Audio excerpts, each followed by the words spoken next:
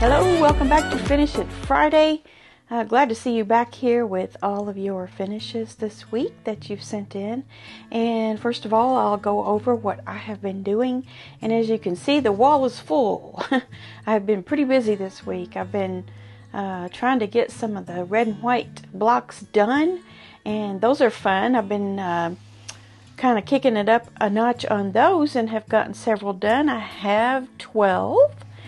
And the pattern calls for 4 more before we start putting the sashing on. I still haven't decided how many I'm going to make. At one point I said, well, I'll make it 20 because I have plenty of fabric to do that, I believe. However, our quilt doesn't have to be a bed quilt, does it? So why make it so big? So I'm thinking about stopping at the 16 now. Not that I'm getting bored with it or anything, but I just feel like that might be the practical thing to do. And then while I was gone, I had some subscription boxes come in and I needed to do some blocks of the month out of those. And I had my Nantucket Summer. And this is February, and then I had also received March, so I went ahead and did March, and I can't remember the name of them. I think this one's Lighthouse. You probably saw on Wednesday the Stack and Whack secondary star block that's going to be going in that quilt. If you haven't checked out that series, go to the playlist on my channel and you will find all the videos there, parts 1 through 4, and we're not done. There will be a couple more parts to that, probably at least one. And then the So Yeah Friends subscription box, I have the February done for that, and very soon will be arriving to March, so I'll be working on that again soon. You can kind of see down here in the corner, I've started working on my landscape quilt from the retreat again. So I have some things pinned in place. I have some stitching done on it. I have the batting and backing on it. I just still have to do some more stitching work and add a few more things to it. It's kind of new for me to do this type of quilting, but it's been kind of fun, and before you know it, a lot of time has passed while you're working on those. So it's kind of fun to work on, but it does take time to kind of figure out where you want everything on there. So I think I'll be adding some birds, maybe a moon, I'm not sure, just playing with it. So there's that. That's what I have been doing this week. I have a black shirt on, and if you look very close at all, you will see that I have threads all over it because I've been in here sewing every day this week. And that's great. That's what I want to do. I want to sew some every day because it's good for me and it's good for you. So I'm going to go over the emails where you sent your pictures in of things that you have finished, and I have a few here. This one is from Giselle, and she said 2 baby showers in the same month. This one is for a girl, and I call it Dino Drama. It's 50 by 50 and got the idea from my sewing room. Pillow is also quilted and back is same as quilt back. The fabrics really spoke to me.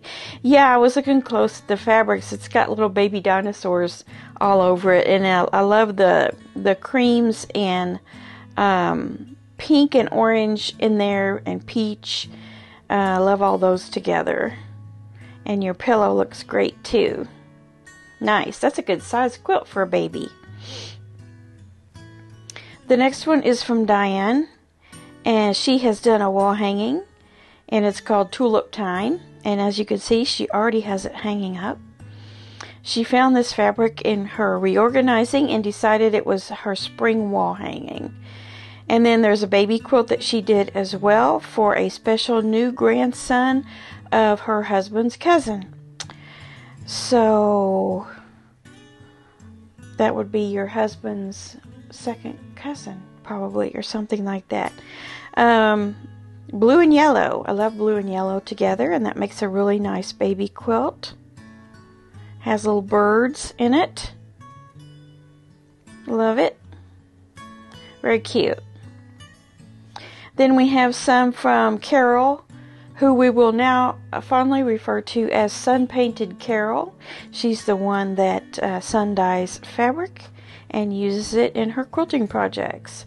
She says, I have a thing for rainbow quilts, and this one is one of my favorites. Yes, she has done several rainbow quilts. I love the dramatic look because of the black background. Yes, I do too. It was super easy to make, and I did not need a pattern. Go Carol.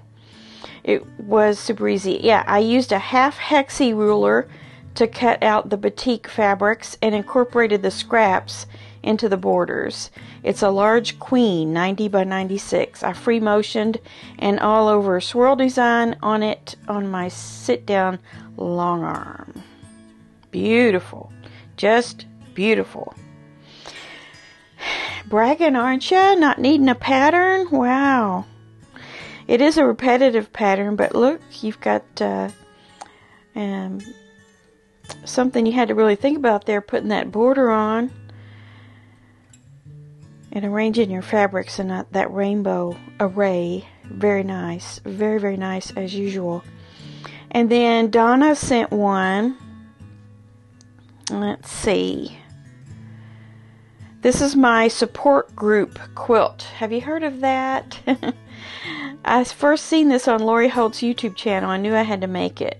My best friend is currently battling stage 4 breast cancer, so this quilt, along supporting the National Breast Cancer Foundation, touched close to my heart. The fabric line she used is called Flower Farm by Ann Sutton, and she says it was a quick, fun project to sew. And then she said a little bit more. She machine quilted it on her Juki 2000 QI. Yeah, you have a really dense quilting on there. Very nice. Cute. I've seen a lot of these and made in all kinds of different colors, not just pink. Dolores sent us one of hers. It is called, or is it called anything? It's panel with a unicorn on it in purple with a wide border and some turquoise. So nicely coordinated there. Someone's going to love that. And then she's also done these bags from a panel. There was 8 and her daughter snatched one, so you only see 7. But you can see she's used some Lori Holt fabric there. And I love that pink one that says So Vintage with the pattern ladies on it. That's really, really cute. Love that. And then we have one more from Pam. This is a table runner. It's a Sew Sampler Box project top that she completed. So if some of you get the Sew Sampler Box, maybe you've been working on this too. She made hers shorter than the pattern and it still took a while, but it's great practice to experiment with different techniques. And she says that because those are foundation paper pieced blocks there, and I love them. I love that scrappy look that it has. I can't remember if you told me that was a line of fabric or if you were using scraps, but I love how you use the lighter shades of prints on the outside, and then the your darker colors for the actual star shape that foundation paper piecing made. I love that. Very scrappy and quilty looking. That's just the top, but I love the scissors border that you put around it at white on white. I believe those are scissors. That's cute. Your fabric, the way you put your fabrics together is really good. Alright, that looks like it.